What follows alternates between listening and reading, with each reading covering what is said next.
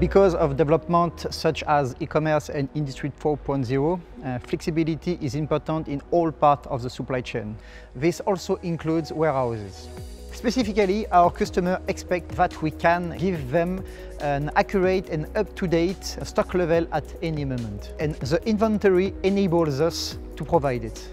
But that requires a lot of man-hours. It's a high-risk job because most parts of the pallet are located on the highest location, and there is always a chance to do a mistake. That's why we came up with the idea to automatize our stock taking with the help of a drone.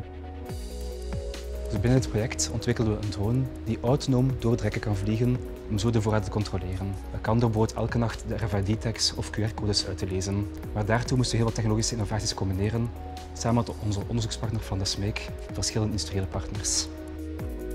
En voor de navigatie van de drone gebruiken we sensorfusie. Daarbij worden verschillende localisatie-inputs, zoals beelden, ultrawijdbandtechnologie, accelerometer en gyroscoop gecombineerd, zodat de drone autonoom een pad kan bepalen tussen de rekken door. Voor de RFID-tags en QR-codes ontwikkelden we nieuwe technologieën om deze te detecteren en een positie ten opzichte van de drone te bepalen.